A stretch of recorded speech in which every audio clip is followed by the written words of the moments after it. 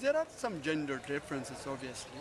You know, some of them are perhaps artificially created by society. Some of them are some of them has to do with existing patriarchal nature of society. So there are obviously some differences. And in my study, I think you have already observed that they were more strongly negative about going into agriculture than men or than young men for the same reasons that young men also mentioned, that they consider that agriculture is backward, it's rooted in tradition, and they don't want to watch it.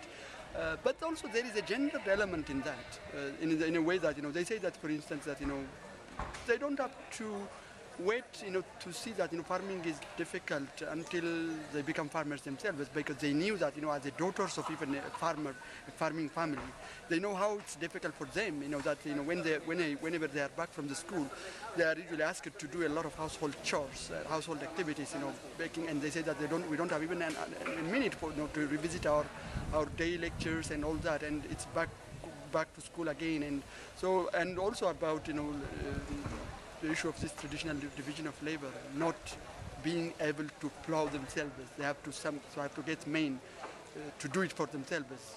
Although they insist that they can do whatever men can do, but they say that there is this tradition which prevents them from doing.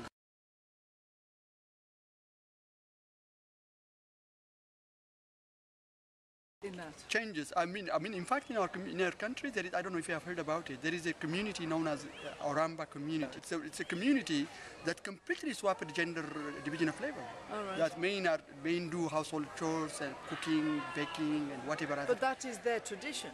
That's not a change. I mean, they just started it. It's not a tradition. Oh, they just started it. They just started it. All of a sudden, one revolutionary guy, he just swapped it, and he started. He came up with this philosophy. Why not we just why not we change it? So it's just a recent development, and a number of now magazines in the name of that village, a number of things in the name of that village.